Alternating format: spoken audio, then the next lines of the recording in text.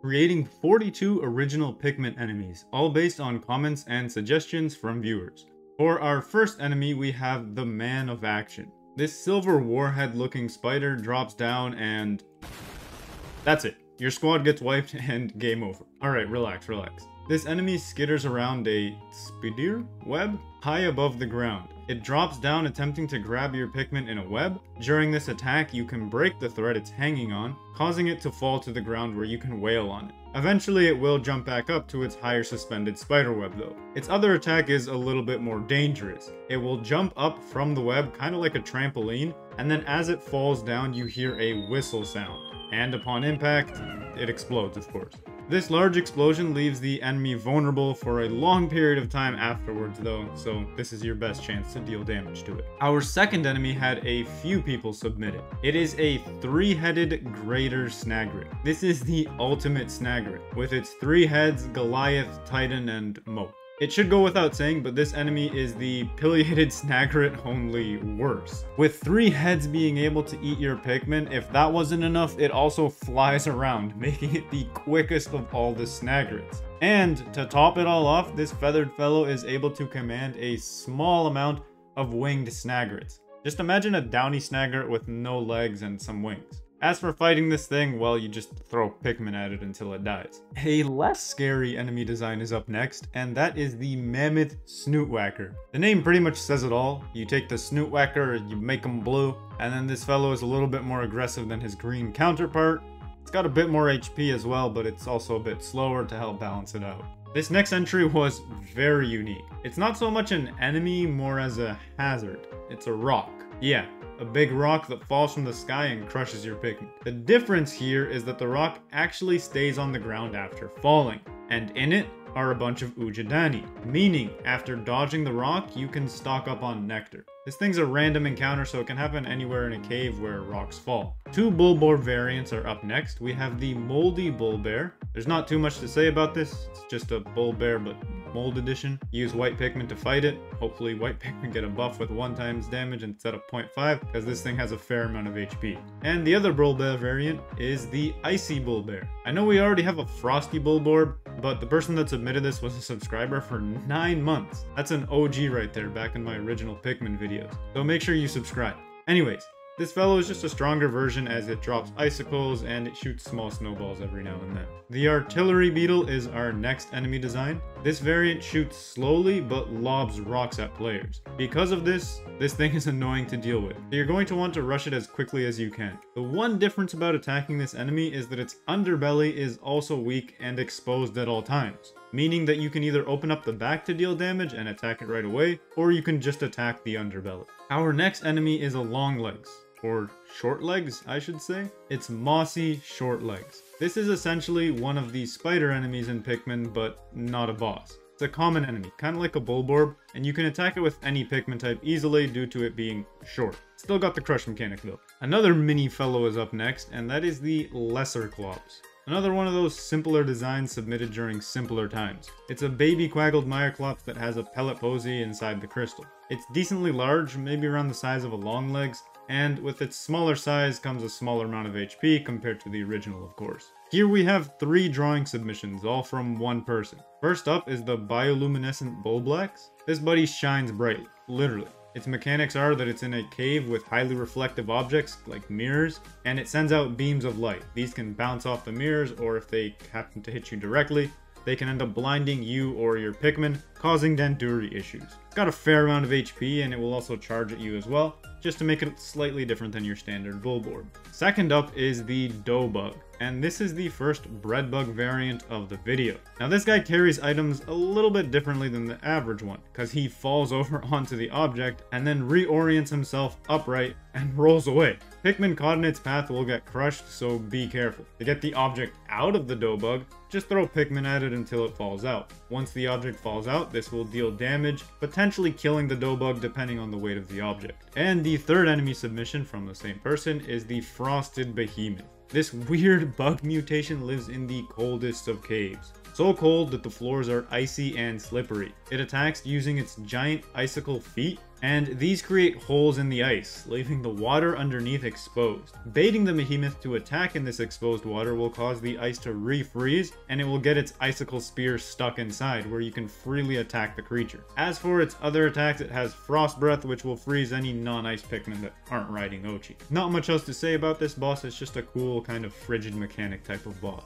Moving on to another ice-related enemy, we have a simpler one, and that's the Ice Jelly Crushblat. All this thing really has going for him is a slight difference in mechanic. It tries to squish Pikmin like the regular Crushblat, but since it's made out of jelly, since that's not really hard, it just knocks the Pikmin away. However, to beat this guy, you have to freeze the jelly, and when you freeze the jelly, now it's able to crush. So while you're making progress defeating it, you're also making it more deadly. The Scoop Goop. This is another one of those object type enemies, only it's passive. All it does is go around the map, scooping up your Pikmin in its goop, hence the name. The Pikmin don't die, it's just a hazard that forces the player to be a bit more cautious. To defeat it, you can just throw Pikmin at it, and a few might get stuck during the process, but just whistle them back. There's no real hazard when fighting this thing. Another set of 3 drawing submissions, all from one person. We have a musical enemy, the Accordion Beetle. Unlike the regular version, this one is a little bit more aggressive, and when it lands, it will create music stomps that knock over any close-by Pikmin. It also has a disorienting attack where it uses its antennas, or accordion antennas, I don't really know what to call them, to make any nearby Pikmin go crazy. A similar concept to the original, just with slight changes. Now we have the Atomic Wraith, which looks like the inside of an atom, and it uses its electron-like orbs to protect and attack. It will fling these electrons at you, shocking anything not immune to electricity. Damaging its protective dome will reveal its weak body. Or you can wait until it flings enough electrons at you, in which case the shield will go down on its own. Then you can attack the weak body. A fiery Jitterbug is the next idea. And this enemy is similar to the Dweevils, but with a little bit more HP and only 2 legs. The biggest difference though is that they pick up Pikmin rather than treasures, and they carry them on their head. It should go without saying, but this is pretty bad for any non-fireproof Pikmin. A few more elemental enemies, we have the Zappy Wollyhop. This is the quickest jumper in the frog family, and when they land they create a small shockwave. For this you can just think of the Chili Hop's elemental ice puddle, but electricity instead. And then we also have the Fiery Wollyhop, which is essentially the same enemy but with fire. It also doesn't hop as fast as the Zappy one. Also, when I was looking back, I noticed that I should have made the color scheme match the fiery young yellow Wollyhop from Hey Pikmin, but a bit too late for that now, I guess.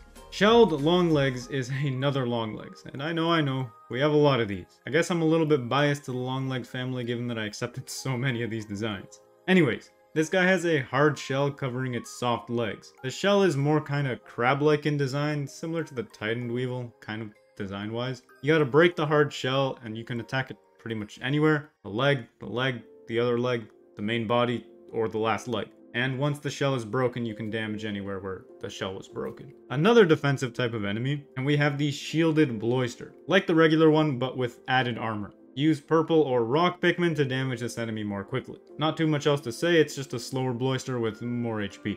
Continuing on, we have another shell type, or roundish type enemy, the Abysmal Clawseeker. These fellows are found deep within caves and are completely blind. Oh. They listen for anything making a lot of noise. Then they dig into the ground and attempt to attack the target. They rely on stealth since they have very little HP.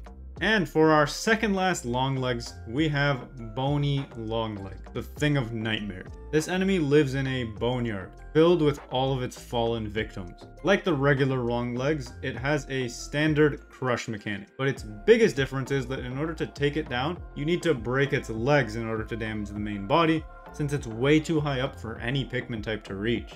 Bony here isn't helpless though once you break its legs and it falls onto the ground though. It will swing its broken appendages at you, cutting any Pikmin in its path. And its path is heading towards a bunch of bone piles that are nearby, where it will go to them and repair its broken legs. You can either exhaust all the bone mounds to keep it grounded, or you can damage the main body enough to defeat it before it's able to repair itself. A Crusader is up next, the Bludgeoning Joustmite. A larger member of the Joustmite family, it has a unique visor gimmick. Normally the visor is on its back, covering the weak abdomen. However, when this enemy attacks, smashing its mace-like weapon into the ground, trying to crush any Pikmin in front of it, it will temporarily get stuck. At this point, use some Pikmin to pull the visor covering its back. This will cause the Joustmite to quickly retract it onto its face, stunning it and allowing you to deal damage to the weak abdomen. The Sequatic Piksnatcher lurking in the watery areas of PNF 404.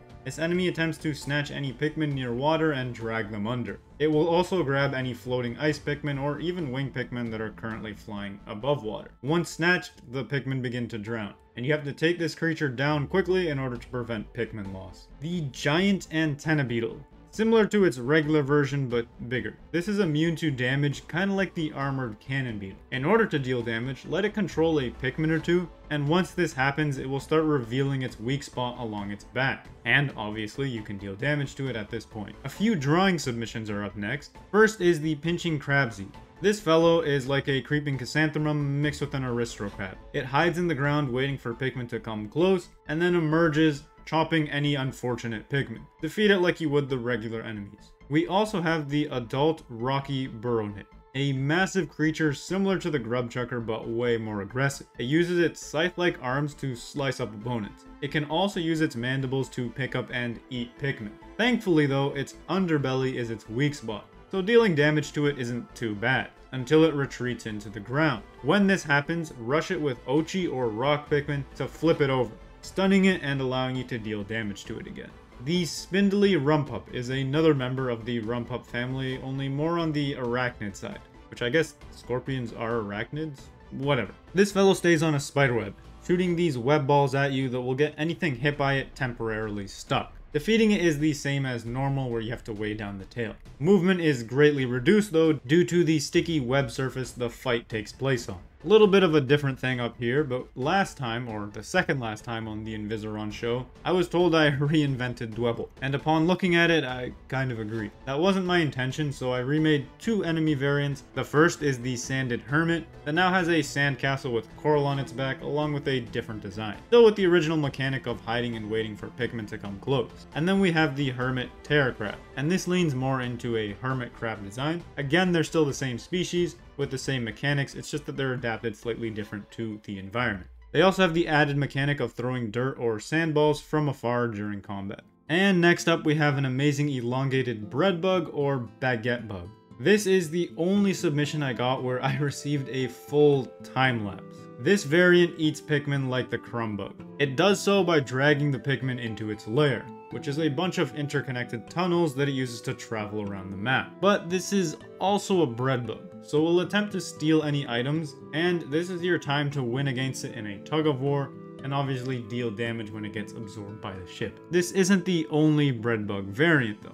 I mentioned I got a bunch of people asking for a baguette bug or a bigger bread bug enemy. Too many to list, but I will show the 3 drawing submissions I got for this giant bread bug. The name of the one that I drew is the loaf bug. It's basically just a stronger giant bread bug, not much to explain here. It's got the strength of 50 Pikmin, and it's passive similar to regular bread bugs. It does have the added call help mechanic. This is similar to Crumbug Danduri, I also mentioned in a previous video, where multiple bread bugs can pull on the same item. And our final long legs. I know we've got a lot of these, but this one's fire.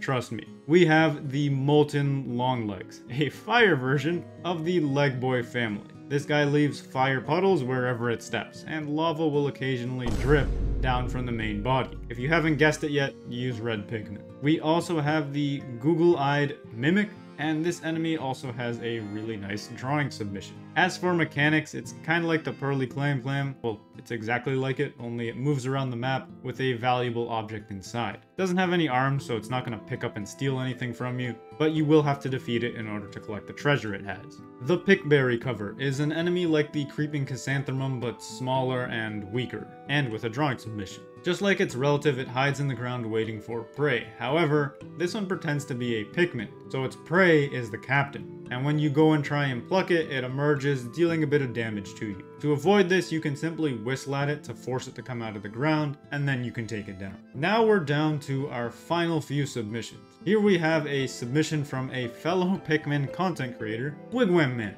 And for his submission, he submitted the awesome Clockwork Dirigi bug. Expanding on the regular version, this enemy throws proximity mines, and sometimes even tracker mines. I didn't end up making my own drawing for this one, as it already fits with my style really well. For our final text entry, we have the festive enemy, even though it's no longer Christmas, or snowing really, at least where I live. It is the Icy Clops, which is basically the Quaggled Clops but with a Christmas skin on. Not much to say about this, I just wanted to include it because I really like environmental variants of existing enemies, kind of like how Shaggy has the regular and snow version. The Prancing Lullaby. A nice drawing submission for this one. This is a mix of a flower and a bee, and it remains hiding until a Pikmin comes close. When in range, it hypnotizes the Pikmin, similar to Groovy Gas. The gas doesn't go away until this bee is finally defeated. My design is fairly different from the original. I just leaned more into the bee part of the name in the design,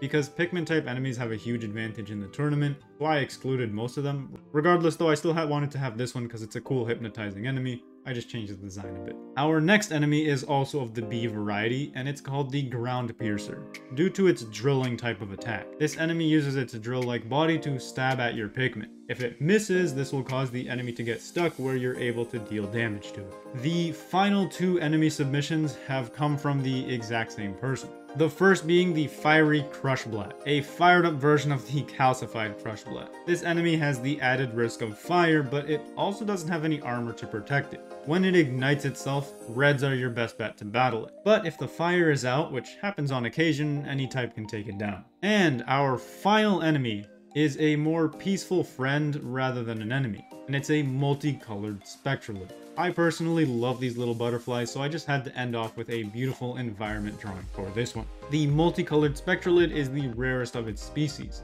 and like all of the others, it poses no threat to you or your Pikmin. I wanted to add an incentive to keeping it alive, so this fellow actually causes plants nearby to grow quicker, be it pellet posies or unplucked Pikmin. And there you go.